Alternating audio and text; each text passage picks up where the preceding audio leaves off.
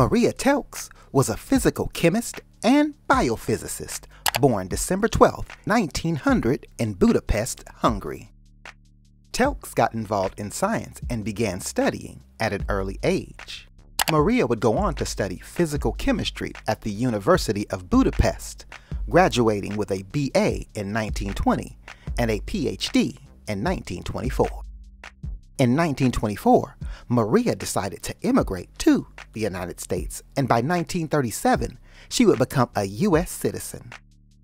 Mária would start doing research at Westinghouse Electric, where she began developing instruments. In 1939, Mária would begin working on concepts that would help with solar energy.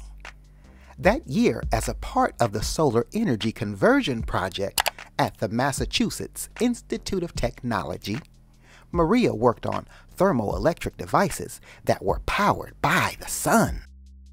By World War II, Mária was working for the U.S. government.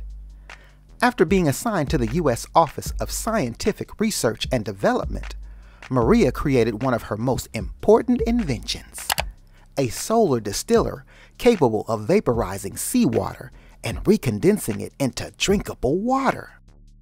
Mária would continue being involved in the world of science until the end of her career, receiving several patents for her work, and even working with American architect Eleanor Raymond, where she designed and constructed the world's first modern residence heated with solar energy.